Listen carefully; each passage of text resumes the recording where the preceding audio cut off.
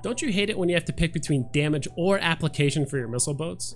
What if I told you you could actually have both in one module? Let's crunch some numbers real quick. The T2 Missile Guidance Enhancer and the T2 Ballistic Control System have the stats provided on the screen. Now this module is basically both of these combined, modified by the Mordu Legion to give us the ML-EKP Polybolos Ballistic Control System.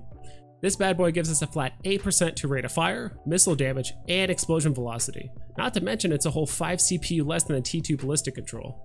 I could see this being pretty good on ships that run rapid light missiles, but even better on ships that run heavy missiles, cruise, torpedoes, especially if you want to apply to smaller targets, but not miss out on that raw damage.